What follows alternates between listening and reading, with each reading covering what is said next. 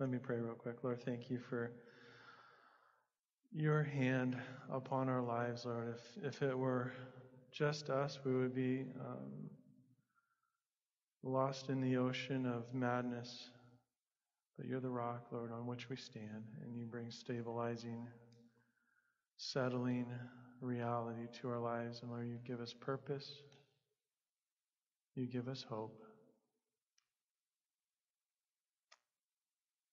Lord, we just ask that you'd speak to us on that individual level that only you're able to do today. As we open your scriptures, that you would be honored as we go through the passages, and that you would meet us heart to heart.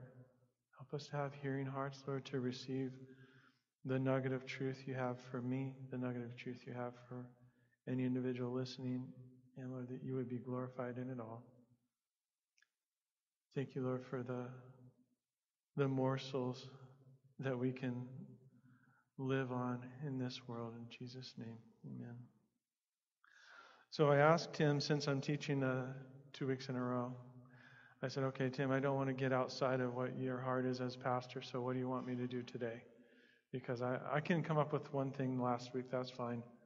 But I said, I don't want to get it derailed apart from what your heart is for the body. And so he asked me to go back to Daniel chapter 1. We did Daniel chapter 1 a couple weeks ago in the men's group. And he said he's been thinking about it ever since. So he wanted me to just kind of share with the body on a wider scale and maybe expand that blessing of what God did in our hearts as men that day. So if you're unfamiliar with Daniel, I'll give you a little bit of background. Daniel, the book of Daniel in the group of Jewish writings is not included in the prophets, which is kind of interesting. Because we include him in the evangelical world, we include him in the major prophets with Isaiah and Jeremiah and Ezekiel, and Daniel would be the block of major prophets, and then the 12 minor prophets after that. But in the Jewish writings, they didn't view Daniel as a prophetic book. They viewed it as a writing, like 1st and 2nd Chronicles, almost an historical book without much prophetic impact, which is kind of interesting because as I study not just Daniel, but some of the other prophets and prophecies in general, Daniel and Revelation are intricately linked. And that's a reality that you can't get around. There are too many references back and forth. And as I began diving into Daniel, there's quite a bit to kind of grasp in terms of what was Daniel about, who was he, what kind of a guy was he. And we have all of his biography, or even God specifically saying what kind of a guy he was. And he's one of the few characters in the Bible that doesn't have anything negative, which is interesting. It's like, oh, it feels like it's unattainable.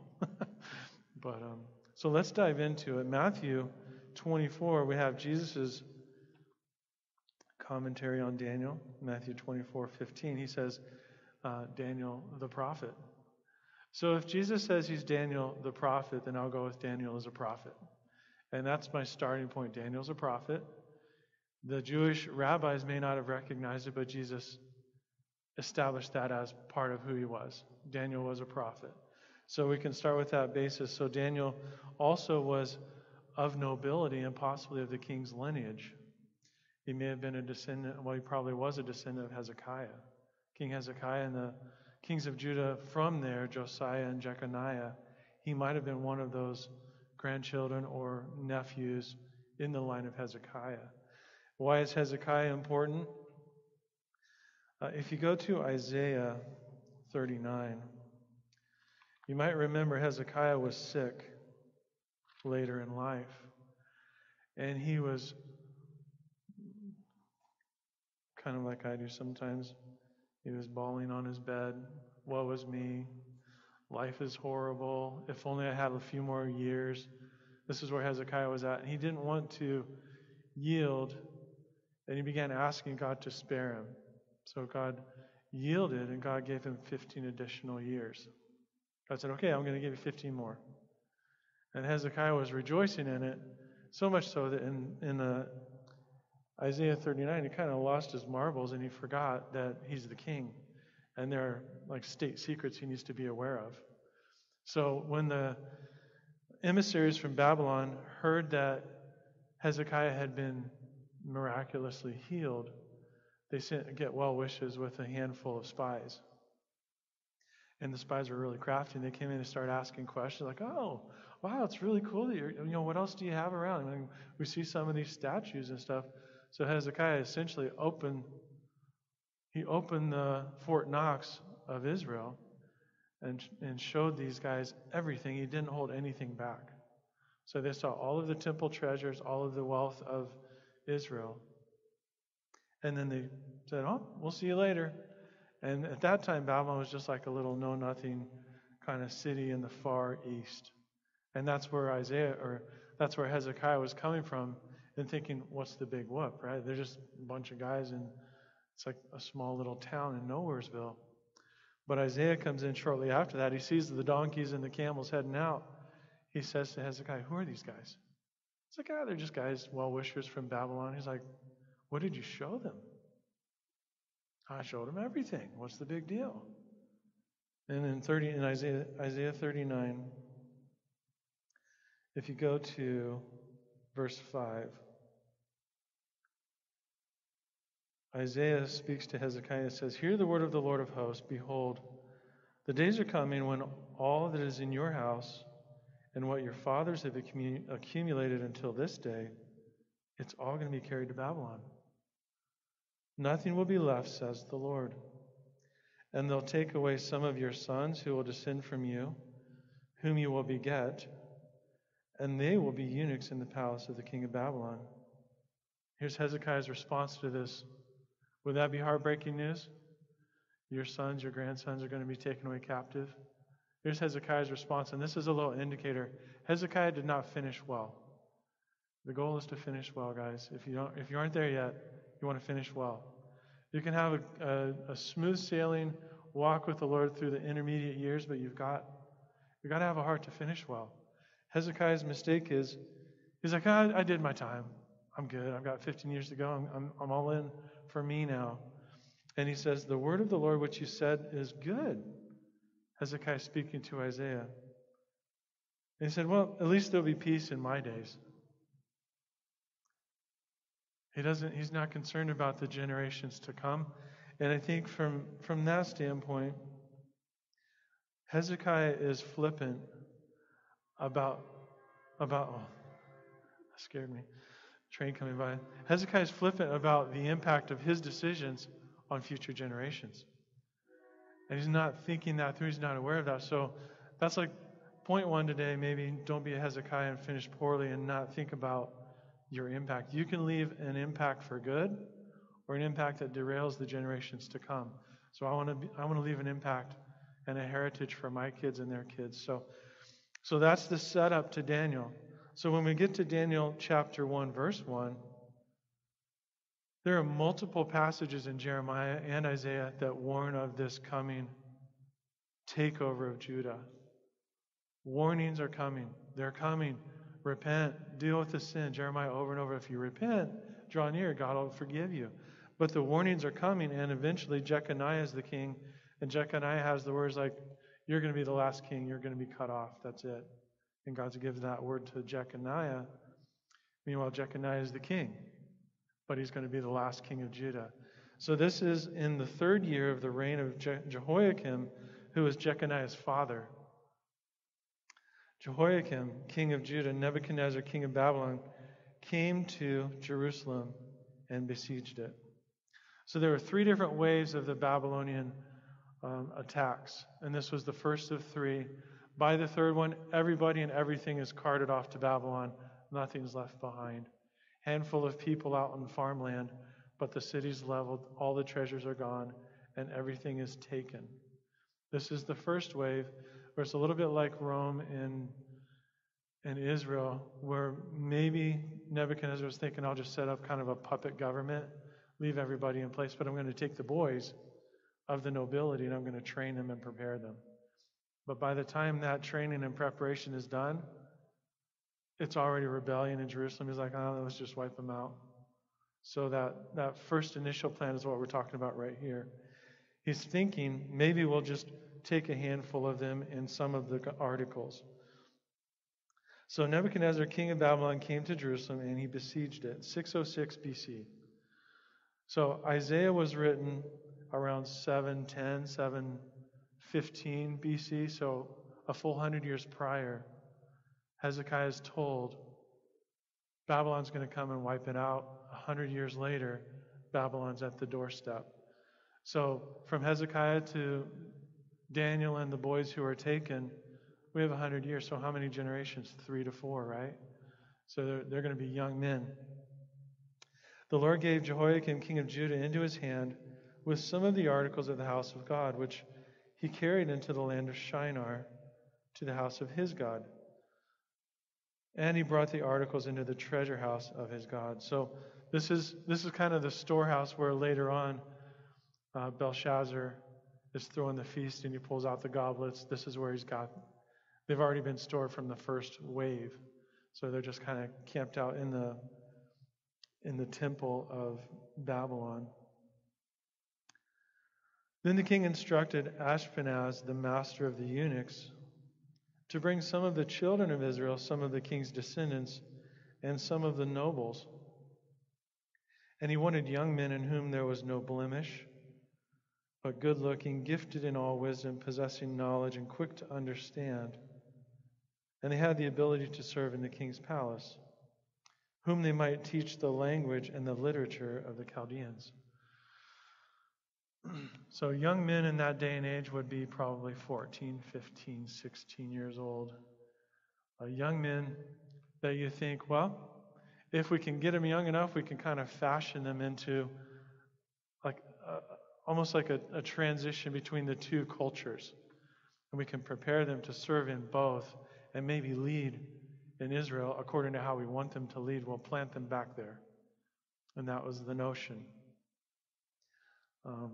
And it might have worked had these guys not had incredible training and a godly heritage. Somehow, from Hezekiah to Manasseh to Jehoiakim and Jeconiah, Manasseh was actually the one that had the greatest swing from complete wickedness to a turn and a radical end to his life. Hezekiah kind of slowly wound his life down. But there wasn't necessarily a dynamic presence. Now, Josiah was in the middle of there, and Josiah may have had the biggest impact. But these guys are still pretty young. So these young men would have been around 15, 14, 15, 16, maybe. So imagine if you can, being 15, taken hostage perhaps, kidnapped, if you want to term it that way, but with good intentions. We're actually going to feed you really well. We're going to take care of you. It's okay. You might actually get to come back in 3 or 4 years for the king's purposes.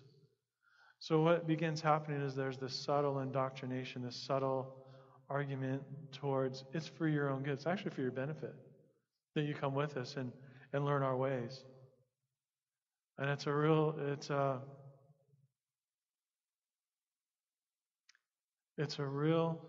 subtle, I think it's a subtle lie that the world tells us too. Just compromise a little bit. It's good. It'll be all right. It's actually for your benefit that you do some of these things that we do. So this is kind of where it's coming from. And understand, we have to have, we talk about our spiritual spidey senses, right? We have to be kind of on alert for those kinds of lies, because those lies will sink our walk with Christ. If we begin the compromise goes further than you ever thought it would go.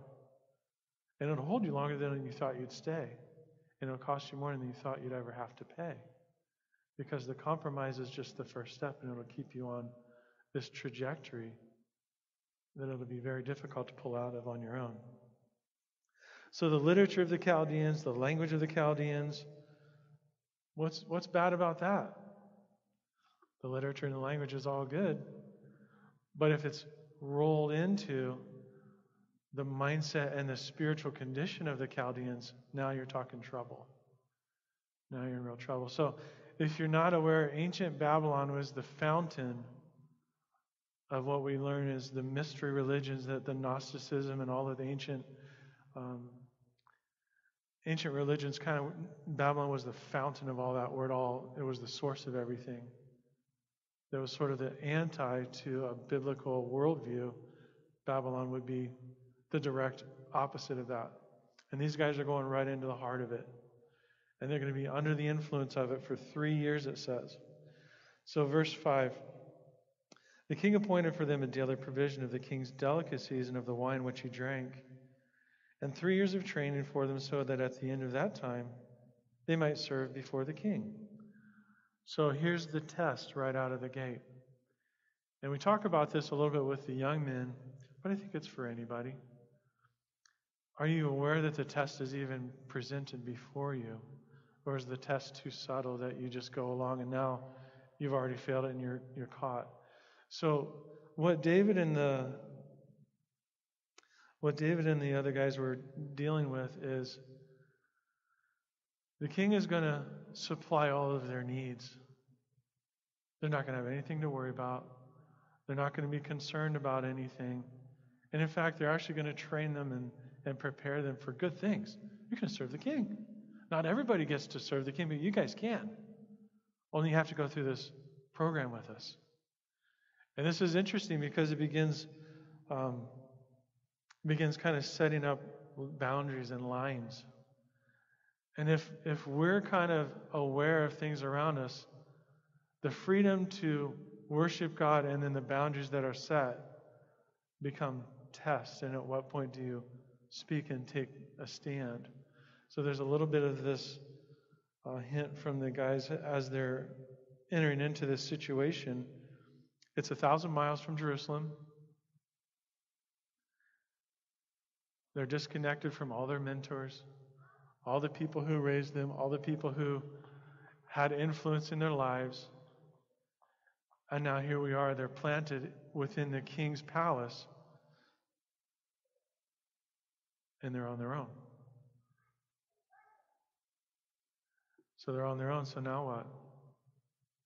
This is one of those chapters that a lot of youth ministries will teach at a youth camp.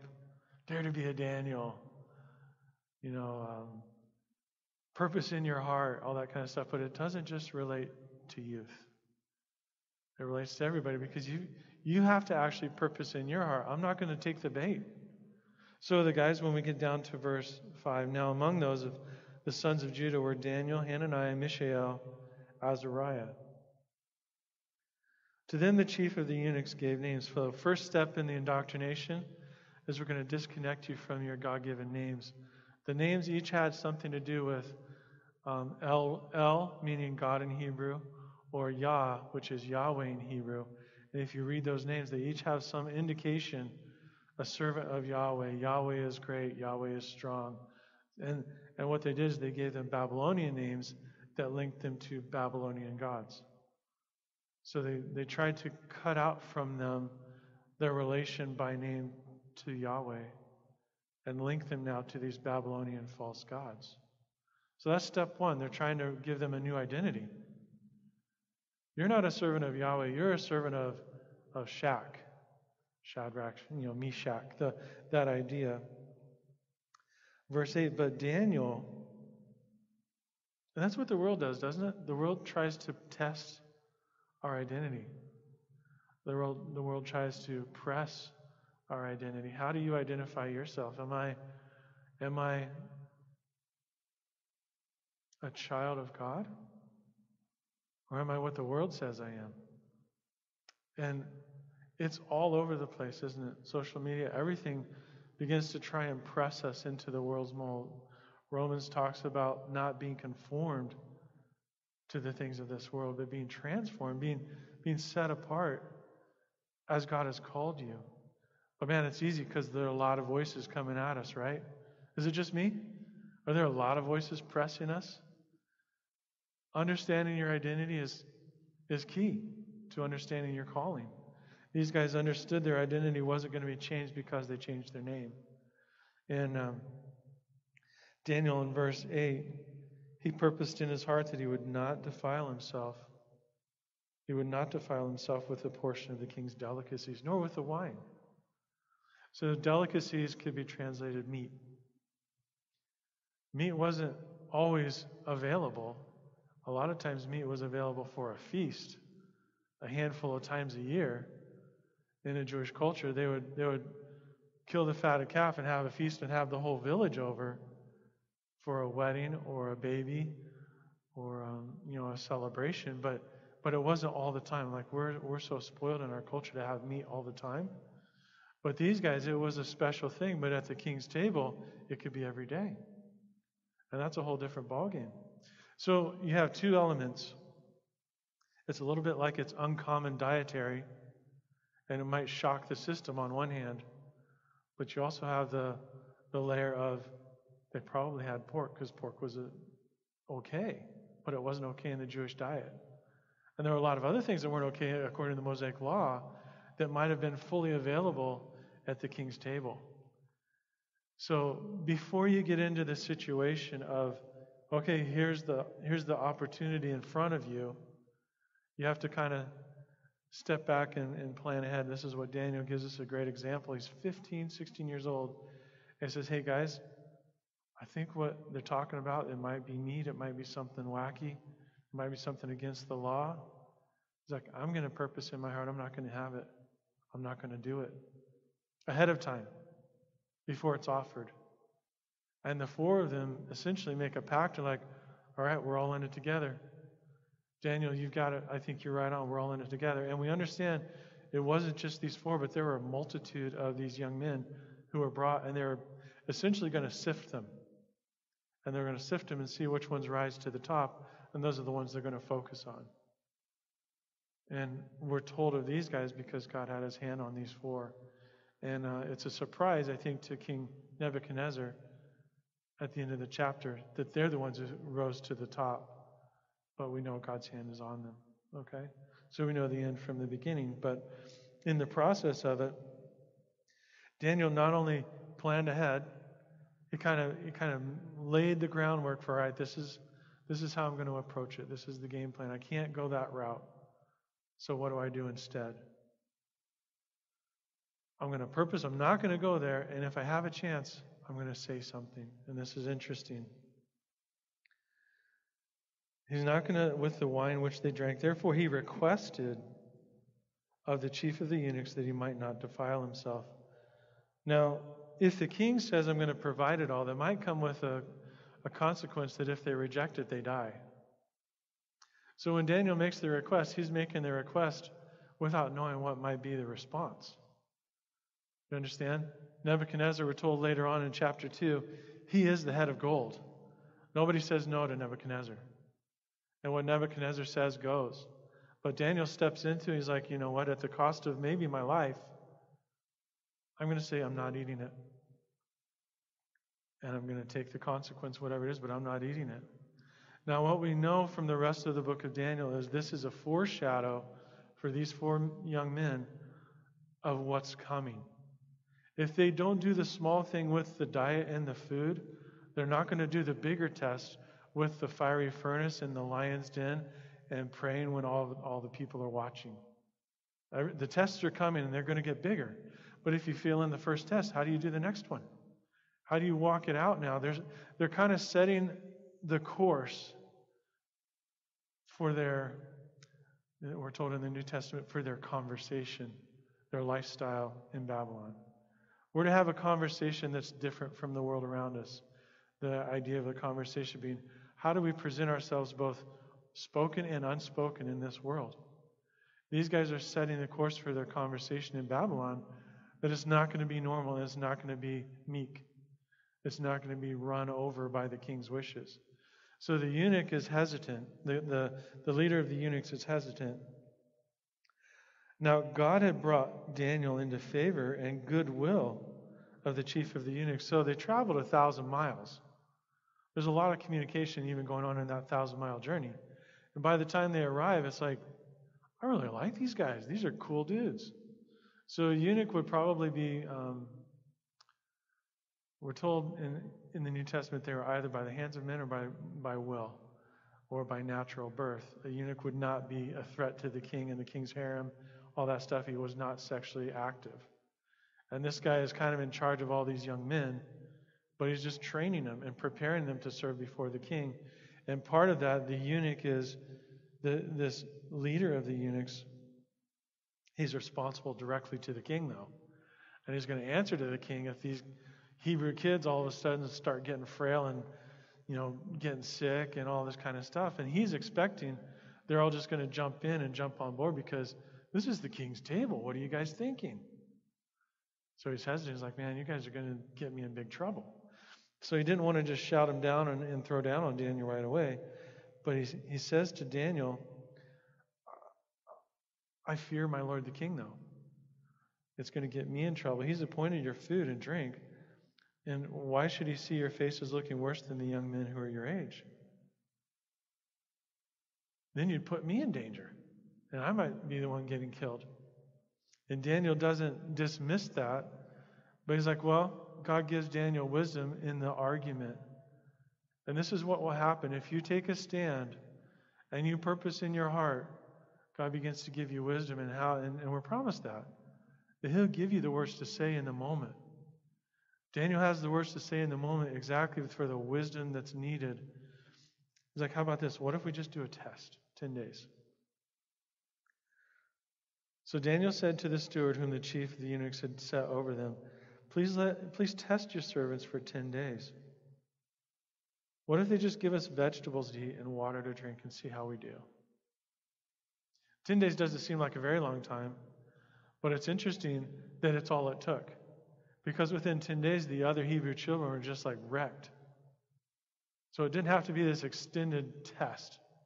And sometimes God just needs a window to prove himself on your behalf. And he sets you free from the entanglements of it, right? And this is where God is going to bless. So he's like, after 10 days, let our appearance be examined before you, and the appearance of the young men who eat the portion of the king's delicacies.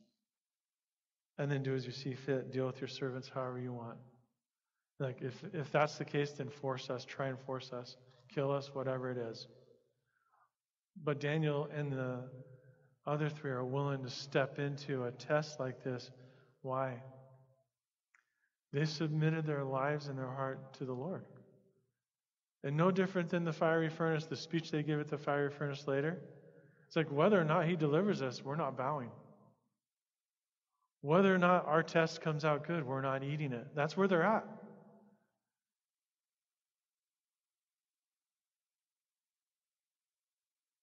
The line is firm. The line is clear. And there's no yielding in that. And it's amazing that these guys, they're young guys. When I was 15,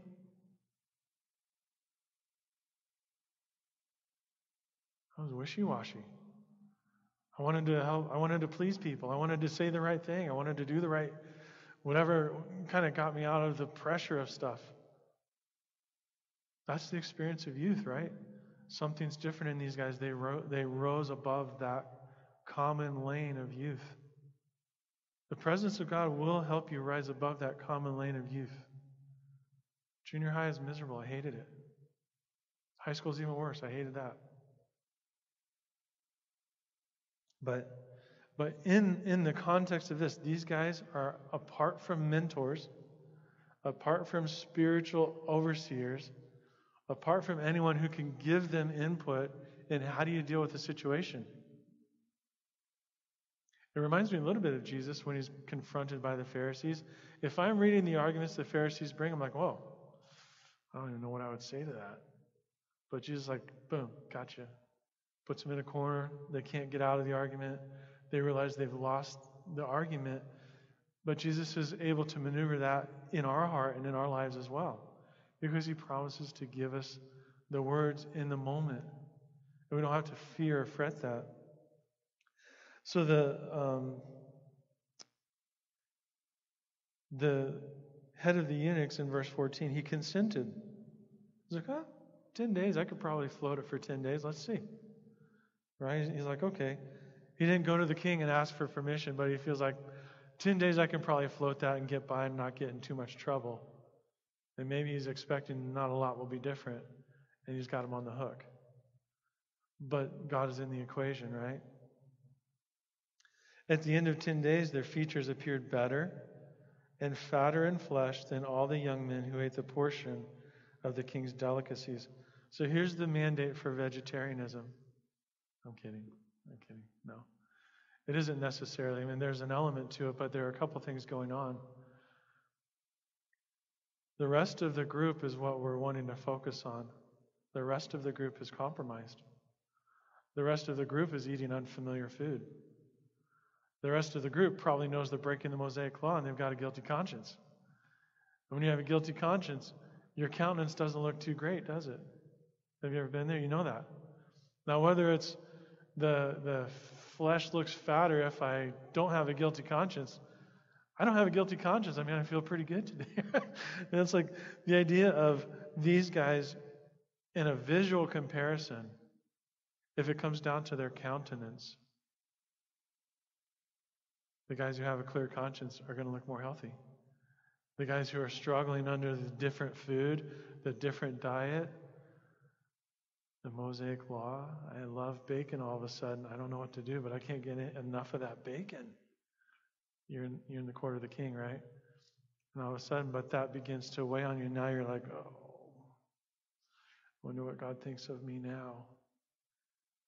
Do you see how that there's a very definite contrast between the two groups now? And in that,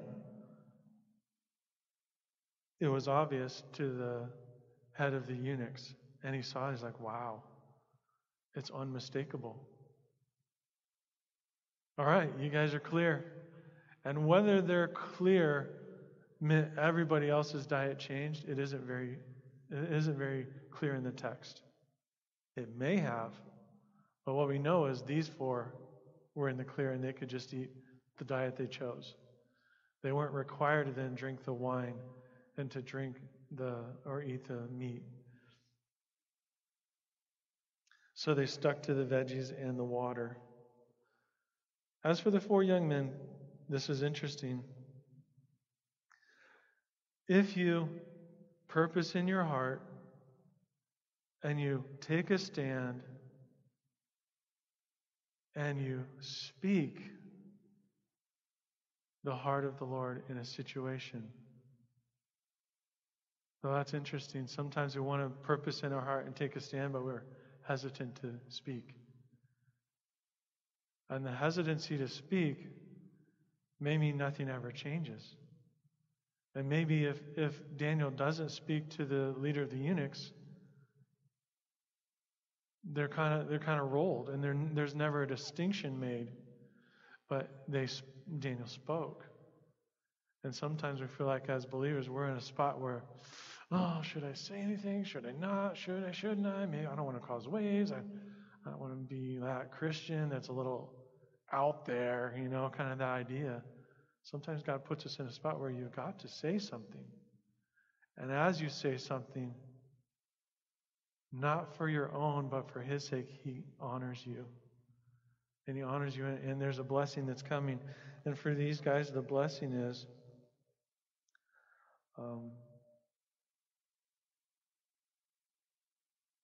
God gave them knowledge.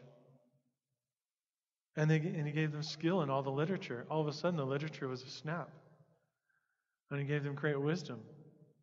And maybe they learned the language easily. And on top of that, Daniel, this is our hint at Daniel. Daniel had understanding in all visions and all dreams. So this is, again, a foreshadow of what's coming in the rest of the book. Because, a third of the book is Daniel interpreting and having visions and dreams. A third to a half of it. So we already are told over in verse 5 that they had wisdom. There seems to be wisdom about them, but God gave them more wisdom. Verse 4, wisdom. Now at the end of days, at the end of the 3 years, when the king had said that they should be brought in, the chief of the eunuchs brought them in before Nebuchadnezzar. So the king interviewed them one after another, the whole group of Hebrew children. He interviewed them one after another. He's talking to them, asking them questions, challenging them. And among them, all of them, none was found like Daniel, Hananiah, Mishael, Azariah. So these four were the cream of the crop. They rose to the top of the class.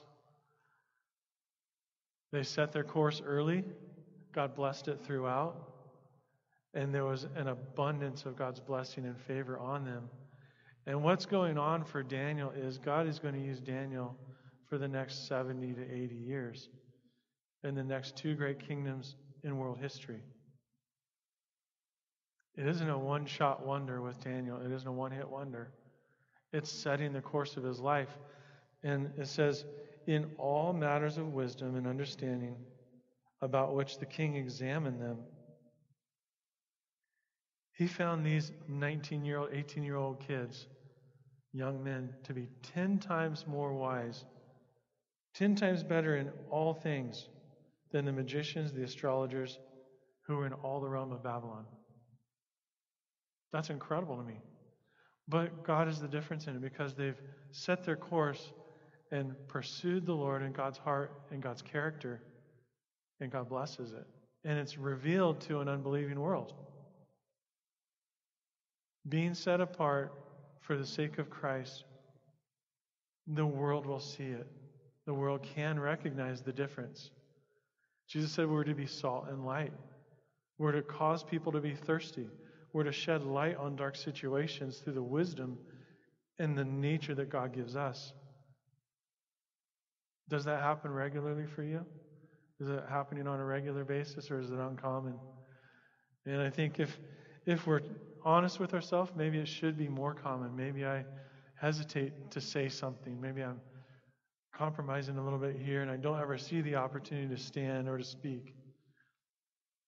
And I want to encourage you that setting your heart and purposing mentality can start at any time. And let that be the beginning point of this older man at 49 purposed in his heart, and from here on, he's not going to take part in the king's delicacies of this world. And he's going to stand and he's going to speak when the opportunity comes. And I think it's just a mindset that it's okay. Whatever's past is past. You can't go back. But from here on, let's purpose in our heart and move forward in it and see what God will do. So Daniel continued until the first year of King Cyrus, which happened in 536 BC. So Daniel continued in this life in the palace from one king to the next for 75 years. So the application, the reality of it, in my mind, I didn't even reference my notes, so see what good they are at this point. But I want you to go to 1 Corinthians 1. And we'll see if we can kind of wrap it up and bring some New Testament clarity to what this all means for us.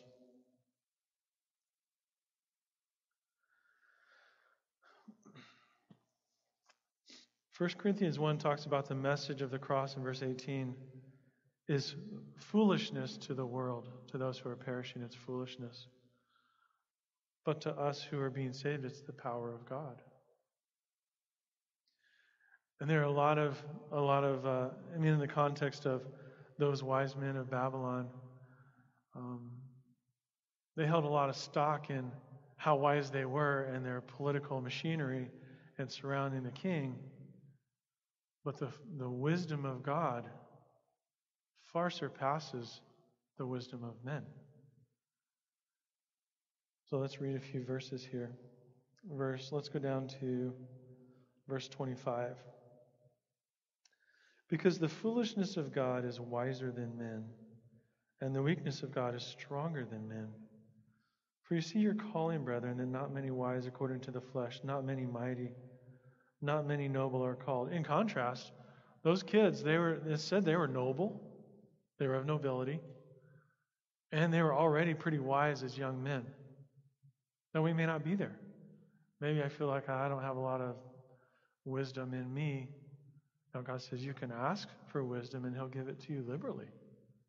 But you've got to ask, and you've got to desire it for His purposes, not just to be, oh, he's a really wise Christian, like seeking after a reputation of being a wise Christian. But you need wisdom to walk in this world. So in this, the foolishness of God is wiser than the wisdom of men. For you see your calling, brethren, that not many wise according to the flesh, not many mighty, not many noble are called, but God has chosen the foolish things of the world to put to shame the wise. And God has chosen the weak things of the world to put to shame the things that are mighty. Do you feel weak? Do you feel foolish? God's called you. He can use you to put to shame those who think they're wise in this world. Those who think they're mighty in this world, He can bring down. Through a humble servant who's an instrument of His wisdom, walking it out in humility before Him. Don't feel like the pressure is on to perform, to look a certain way, because God says, I know you aren't. I know you can't. I want to be in that with you. So don't carry that burden of it. Now let's go to James real quick.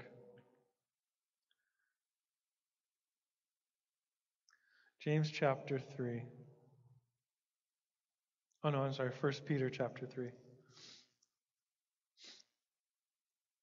Now in terms of the original setting where they're taken hostage, it could have totally crippled them. Woe was me, my family, it's awful, horrible things happen. Is God real? I'm blaming God, I'm taken from my home. That's real. People go through horrible things, even at a young age. But does that negate the reality of God in their life? Does that negate the reality that God has a plan for them and can still work things for them for the good?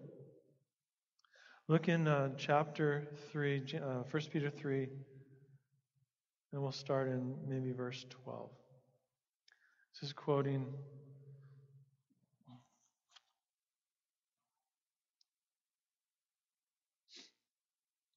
the psalm, but we'll pick up the last verse of it. For the eyes of the Lord are on the righteous, and His ears are open to their prayers.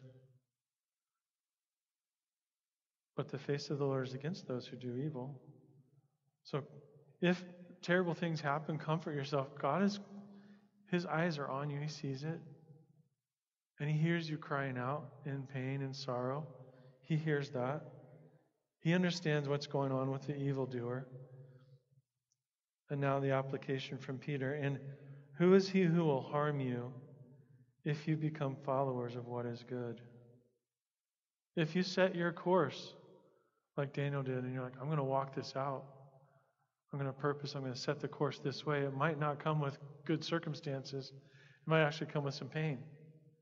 Now, in Daniel's story, it was pretty radical, but oftentimes it maybe isn't. Maybe there's a challenge and you can bail out right now before a lot of pain comes.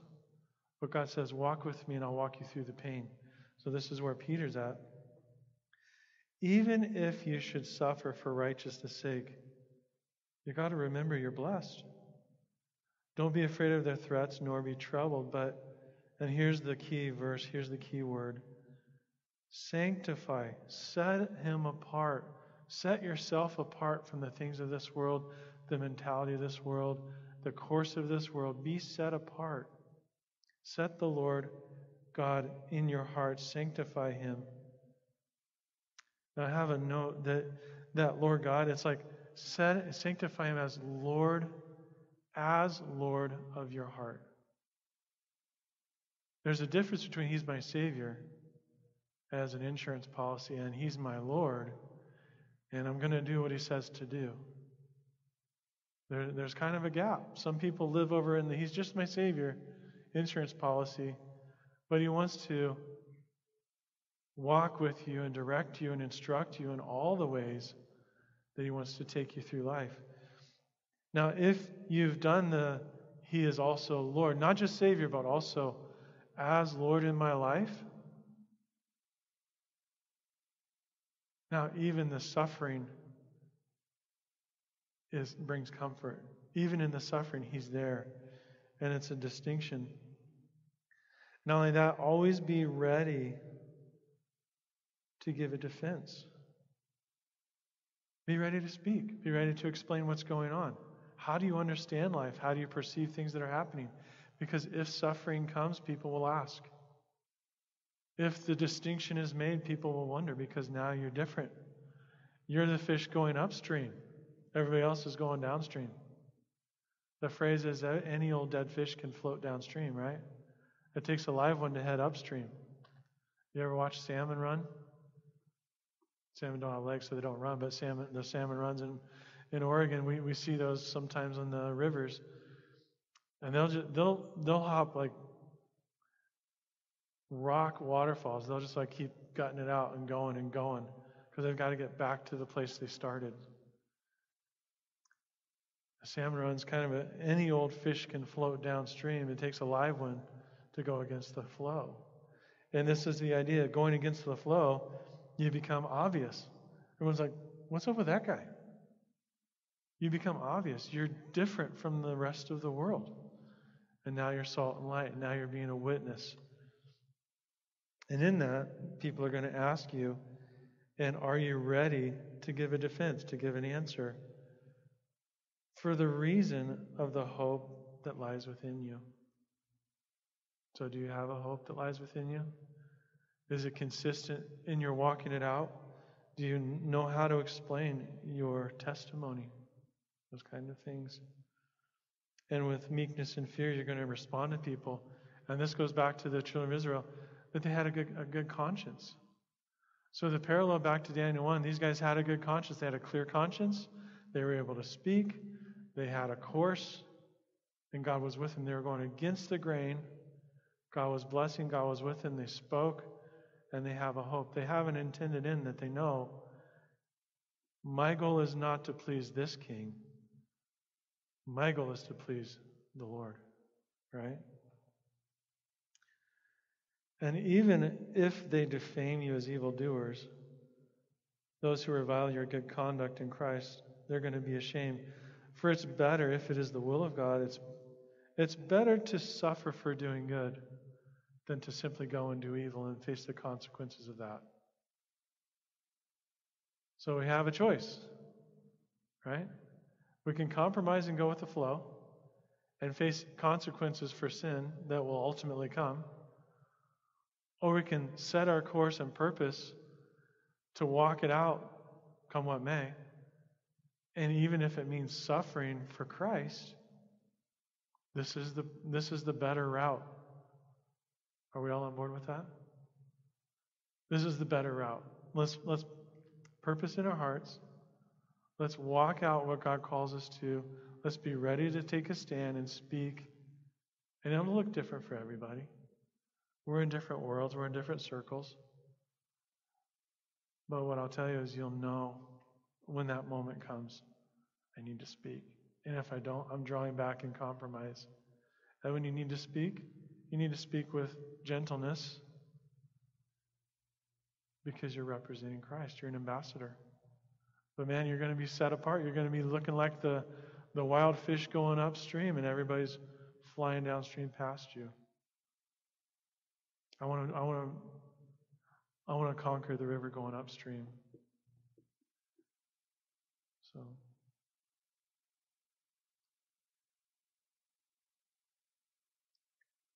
and I would say the reality of, is He the Lord of your life? Is He your Savior? Has He forgiven your sins? Are you His? Is the starting point, right? Because outside of a relationship with Christ, none of this is possible. You're going to be floating downstream. So if you're not a believer, I would highly recommend seeking His forgiveness, asking Him to be Lord of your life. And He won't turn you away. A humble and contrite heart He will not cast out. So if you come to Him in humility, He'll receive you gladly. So let's pray a little bit shorter today, but we'll cut it there. I feel like that's what God has for us. So Lord, thank you. Thank you for an example of bold, brave, godly young men that can encourage us to walk it out in our lives, in our age, in our season of life here. Lord, we want to walk it out in a way that honors you, that glorifies you, and Lord, that we're not bending to the will, conforming to the circumstance of culture around us, but that we're set apart, sanctified for your purposes, prepared for whatever may come because you're with us and you're in it. And let's pray as we go that you would touch our pastor, Lord, that you would heal him, that you would restore his strength. Give him great encouragement today, Lord, and bless him. And Lord, thank you for the time in your word.